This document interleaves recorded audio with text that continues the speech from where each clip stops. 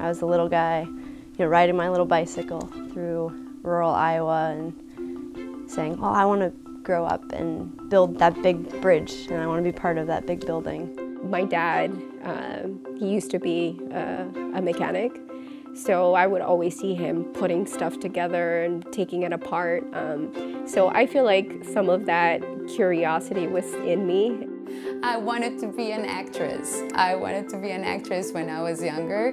That was a dream at some point, but the idea of being able to build big things and contribute to the lives of people is the main reason why I wanted to go in. I work for an organization called Bridges to Prosperity. And there was a little boy named Rolo who came down to the site when we were first looking at the river, and he was the one that, as I'm walking down this hill, and you see this little boy, he's walking across the river.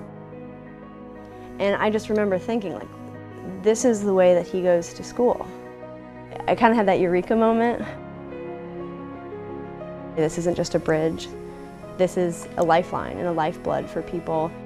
It's entirely life-changing. We are saving thousands of people with our designs every day.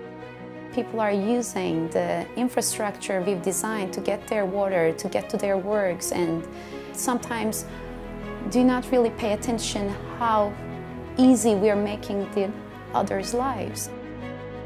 It's been so rewarding to see how many people I've been able to inspire. Not a lot of Latinas, not a lot of women that are going into engineering or believe that they can do it, because it's such a man-dominated field. So to be able to go out and not let those boys push me off to the side. I feel like that's been really, really rewarding. It's just like what you want to be, what you're passionate about. If you dream and if you believe in yourself, you can be anything. I think deciding to become an engineer is something that happens over time and then is like, boom, that's the thing I want to do. In order for you to win, you have to believe that you've already won.